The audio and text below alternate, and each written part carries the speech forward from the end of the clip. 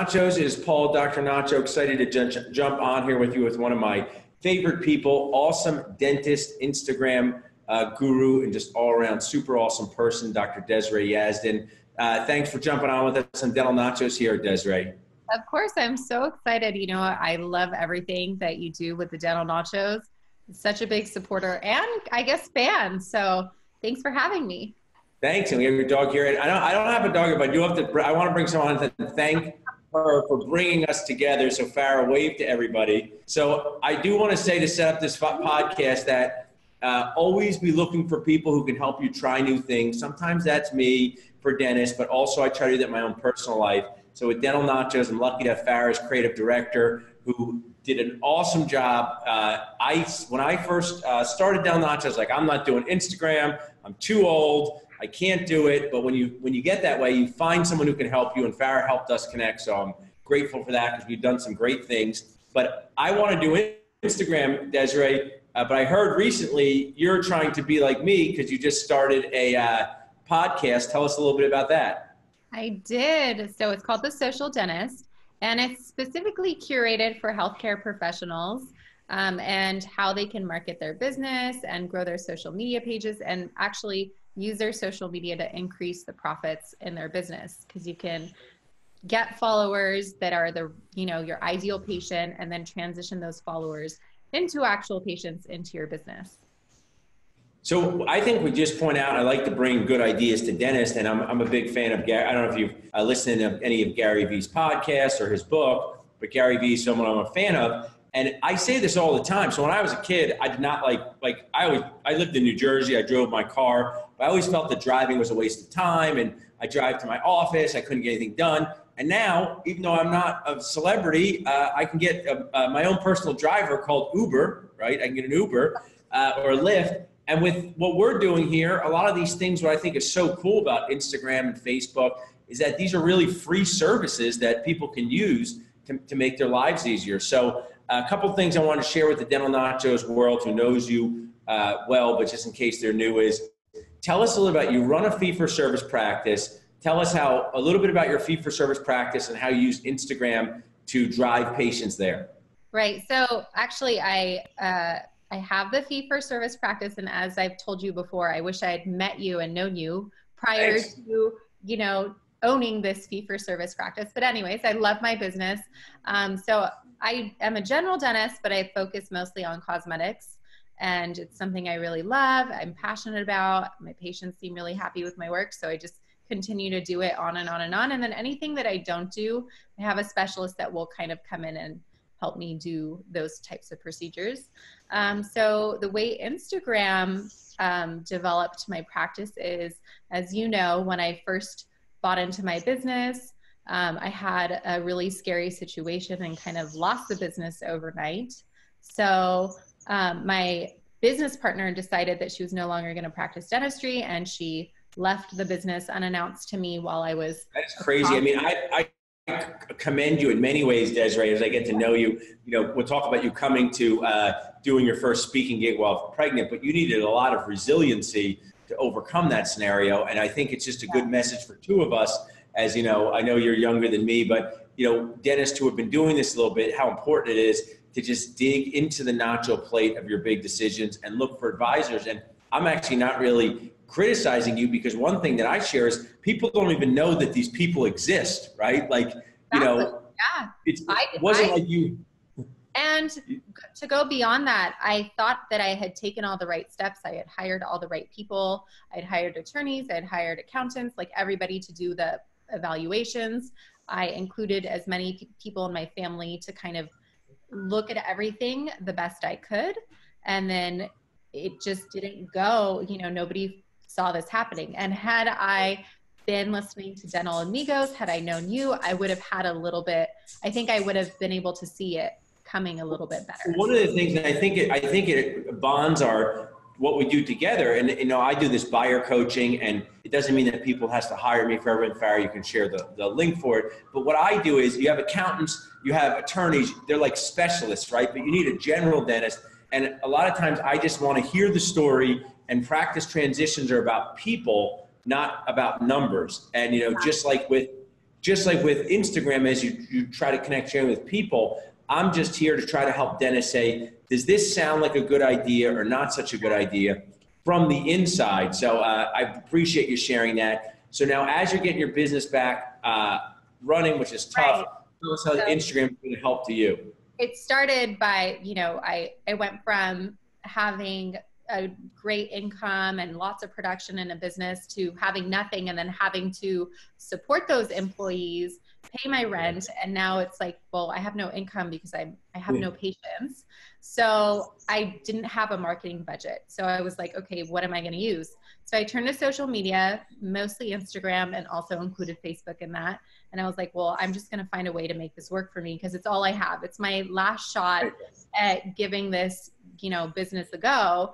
And through years of trial and error, I actually figured out that there's a formula that works and you can attract patients into your business. So for me, I get anywhere between 30 to 50 new patients a month in my business. And most of them sign up for treatment. Even if they don't sign up right away, they'll sign up at some point. And the nice thing about social media is when you're constantly on there and you're posting, people get to know you. So when they come to consult with you, it's not like they're consulting just randomly. They've already examined everything that you're doing. They've followed you, they've watched you, and they've kind of decided, okay, I want treatment with this person and I'm going to have treatment with this person. I just want to know what the next steps are. So the consults are less of me selling myself, I guess, and more of me getting, like, having the patient understand how they can get from point A to point B with all their options.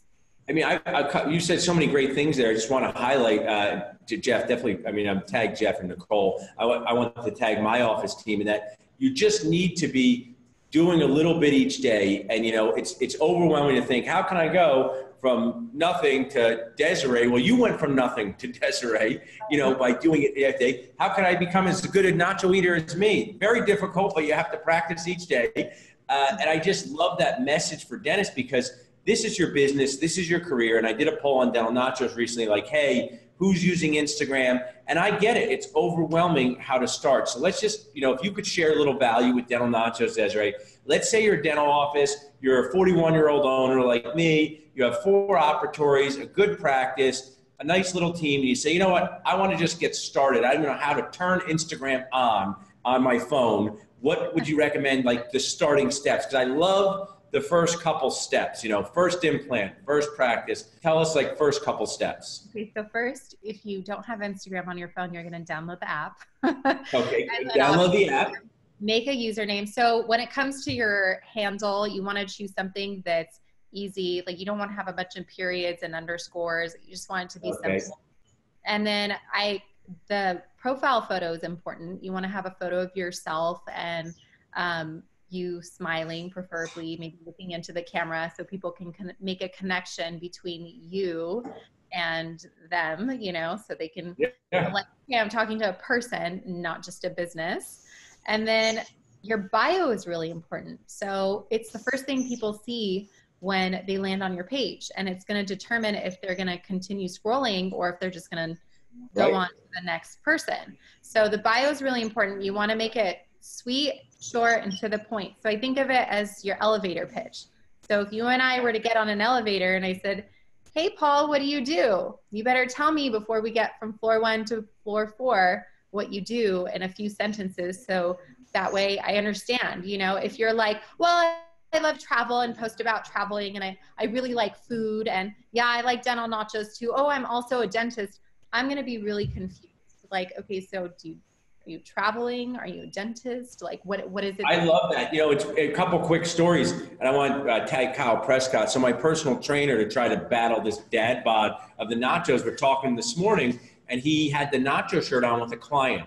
And I thought this was cool. One of his clients said, I've seen these shirts around Philadelphia. What is dental nachos? And I did a bad job because he didn't really know. And even though we've done all these sessions, so actually my strategic growth person, Brandon, has helped me develop, like, Dental Nachos is helping dentists at every stage of their career be successful, because now he can repeat that. I was saying he should develop something. Hey, I'm someone who helps successful and busy people be less stressed. And I think that's so key, what you just said, because we have to be able to say the what in a quick term, because people don't know what it is. And I suggest this, I'm going out to eat later tonight. You saw Dr. Todd Fleischman at my course with Mary, my wife, who you guys become friendly, and his wife. And thanks, it'll be a real parents' night out. And you'll see when you have a child, these nights are golden. But if Mary goes to a restaurant, she takes a while to decide what she wants to eat. She would like to walk around and look at everybody's table before she decides. And if it was appropriate, she would take a bite of food from each person's table so she could make a good decision. And it's very dentist. So with Instagram, I would suggest, and I'm not asking you, at least make your profile and watch and check around and see what profiles speak to you. Because I've learned a lot just by scrolling around on Instagram and following people of health, nutrition, comedy, all types of different people. So I think that is great. Well, I think those are great starter points. Tell us a little bit about, as I love collaborating with what you do, Desiree, helping sponsor the things that we do at Dental Nachos. Tell us about the webinar that you have that you're going to be sharing with people on August 29th. So I have a webinar. It's called The 3 Behind the Scenes Secrets for Healthcare Professionals to basically increase profits in your business without spending all day on your phone. And it's literally how to build a brand online, to use Instagram to promote your business, and then transition the followers that you have and obtain new followers that are actually potential patients of yours, and then transition them into actual patients in your office that will come in, sign up for treatment, spend their money with you, choose you as their healthcare professional. And like I said, there's an art to it. There's a science to it. It's not just throw spaghetti on the wall and see what sticks. So now after all these years, I figured it out. And so I have a free webinar. I'm sharing that with everybody. And I'm sure you'll post the link, but just if people want it, I'll let you guys post the link. So we'll post the link in the comments here and share that. And one of the things that's great, and I like this new business model, and I use this a lot myself, Desiree, where you share something complimentary with people, because it lets people see, they have this free workout, free this, to see if it fits and it feels right. But I encourage my audience, sign up your office manager, sign up your lead assistant. In a male-dominated culture still, as it's changing, a lot of times these touches, when I'm lucky to have I'll want to post something and says, we got to change it a little bit. That's the feedback you want. I mean, it's the same way in your office where you get opinions on someone. So sign up your office manager, because the value you deliver for people to tell them what to do, they can use for the remainder of their career through some of your training programs. And in this Gary Vee culture, and maybe it'll change one day, Desiree, but it seems to me just so fortunate that a lot of this is totally free to use as the user. Exactly. And that's how I feel about your podcast. I know you posted something, I think yesterday, and I reposted it, and I was like, this is free information. Like, I wish I had this information. So I'm like, you better take the time to go sign up for this free seminar, because I wish I had that. It's free, and it's the best thing. I joke with I run through a lot of emails, and someone will say, I want to get this course. And I say, yes, complimentary, but you don't get any refunds. And I just joke because, I love this sharing information. And then there's deeper things where people have, more strategic or more involved training programs. That's no different than personal training. You're at the gym, you get a personal trainer. So I appreciate you sharing that with us.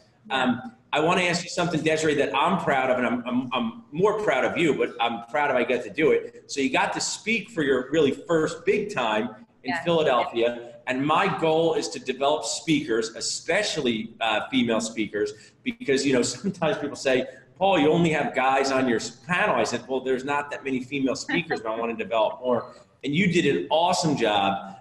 Tell us about your experience speaking at Dentist and Team Boost. Was it easier than you thought, more difficult? The audience, just share. I think people would like to hear that. So for me personally, it was so pleasant because you make the experience really, really beautiful and wonderful. I'm sure as a participant and also as a speaker, it was just fantastic. So the one thing that I've really learned over the years, besides the fact that I do like speaking, so I was really thankful for the opportunity, but it's so important to be involved in like local CE courses and to just get the information. So it was nice to see how many people came out and connecting with people in person, even for me as a speaker. And even though, you know, I only spoke for a little bit of time on stage, but then behind the scenes, it's like I made connections with people that I would have never met if it wasn't for that. And I think that's part of the biggest deal. But you made the experience really wonderful. And that's, I appreciate it. And that's what I'm going for, in that when you go to a C course, and we really need to encourage our 25, 35, 45-year-old dentists. You and I do so many things online, and I love online, and I love Facebook and Instagram, but going to things face-to-face locally is so important to strengthen the dentisting community. Two reasons. One, resources. Somebody goes out on maternity leave. That's something you're dealing with. Maybe I need someone to cover. Secondly, just a little tip or trick that you might find out someone else is doing at their office about Instagram. And thirdly, you know, this is what gives us, you know, positive reinforcement to see our other people, the dentists, share. I mean, no one knows what it's like to be a dentist besides a dentist. So we can share all the things we do. So I appreciate, Desiree. You're an awesome resource. Before we jump off, just remind us, everyone again, and Farrah put it in, how do they sign up for the webinar? We have the link in there, and it's when is it going to be? So the webinar, so there's 2 times you guys can choose from. It's Thursday, next Thursday, August 29th at, 1 p.m. Pacific Standard Time, so 4 p.m. in Philly time. And then also 6 p.m. Pacific Standard Time, so 9 p.m. Nice. Yeah, you can watch that. And I think August 29th, 2 times there. So we'll drop those links in. Desiree, thanks for being such a great supporter, podcast for. I can't wait to listen to your podcast. And Nacho Group, go enjoy your Thursday afternoon or early evening. And thanks for being with us, Desiree. Thank you for having me. See you soon. See you guys, Nachos.